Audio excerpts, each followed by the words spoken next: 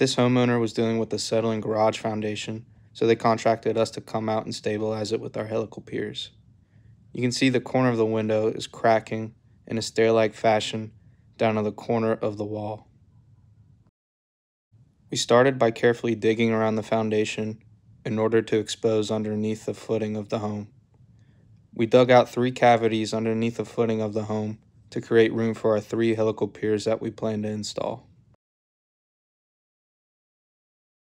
The next step was to drill the 3 piers down into load-bearing strata below.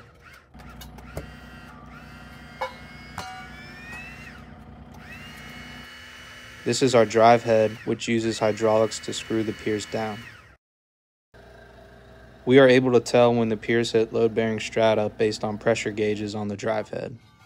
Once all the piers were screwed down, we then used our L-shaped brackets to transfer the weight of the home to the load-bearing strata connected to the piers. Once all the brackets were attached, it was then time for the fun part. This clip in 2x speed shows us lifting the home back up with the hydraulics.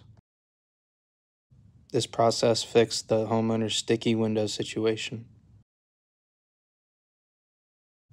Here's before,